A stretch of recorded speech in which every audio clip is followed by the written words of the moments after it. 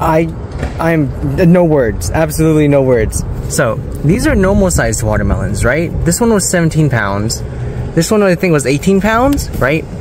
A normal sized watermelon, and then you got this guy. Let me just, okay, you can't see it, but oh, they look puny compared to this guy. So per pound, the guy tried to weigh it, it broke the scale. I kid you not. So this was the weight of the other two watermelon. This watermelon was so big, it broke the scale, and they just had to resort to just a default $6 price. Cause it's that freaking big, bruh. This guy freaking broke the scale. It's that heavy, it's that freaking massive. What the hell? I just wanted to share that. I'm looking at it now. This watermelon is legitimately at least two times the size as a normal watermelon. Like, that's a normal size watermelon. I don't know how to show you, but here's a slipper, I guess. I don't know. Let's try to weigh it. Okay, I brought the scale to weigh it. So let's weigh the normal one first.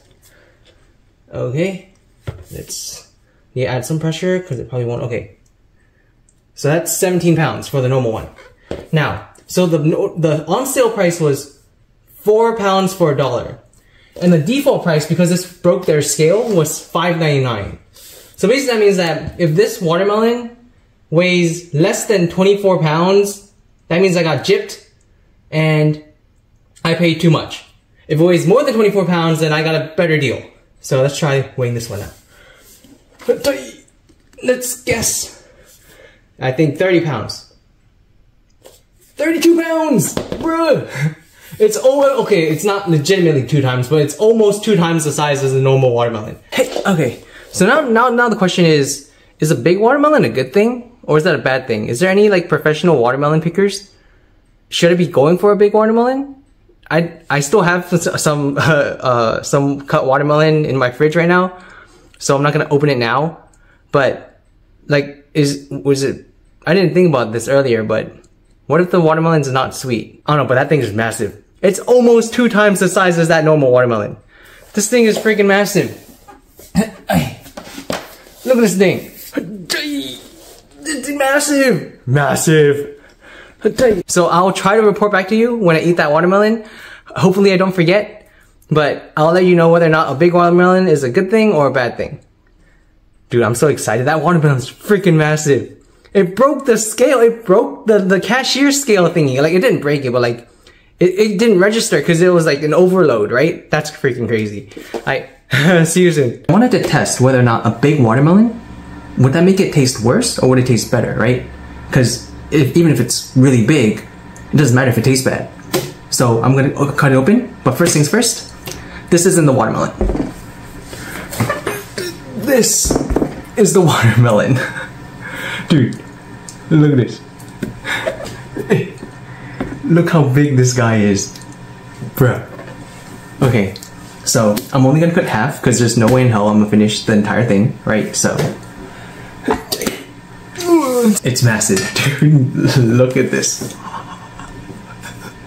This is crazy. Okay, so should I just cut a third? I feel like I should just cut a third because of how big it is.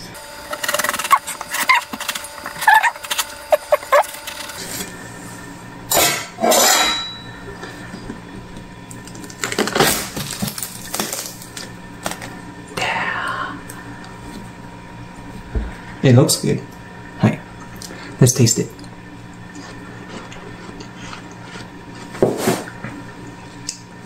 It's a good watermelon. I was super worried that the big watermelon would just not taste good, right? So you know how some things are like, the bigger it is, it just doesn't taste as good? Like, for example, I feel like apples, the more perfect they look, the more bland they are, the more like less appley they are. But this watermelon, I don't care what steroids was injected in this watermelon tastes delicious. And it's freaking massive. This half is like the same size. I'm so easily amused. So while I'm cutting this watermelon, I might as well say, so a watermelon hack I like to do is I'll save the inner part of the rind, and then I'll use that as ice the next time I blend a smoothie or a protein shake. And I find like it makes it a lot thicker, and like it's like free flavor. I feel like ice doesn't thicken as well, and using watermelon rind, it adds that flavor. It adds that thickness to it, because I'm pretty sure there's some type of like plant fiber in here. I'm sure there's some nutrients.